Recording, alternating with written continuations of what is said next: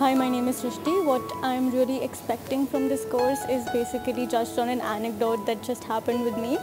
So I went here and then this person told me, what are you doing after actually I was submitting my demand draft. So he was asking, what are you going to do? And I was like, I'm going to learn how to watch films.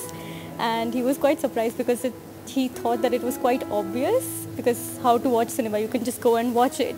But basically my expectation is just how to see cinema.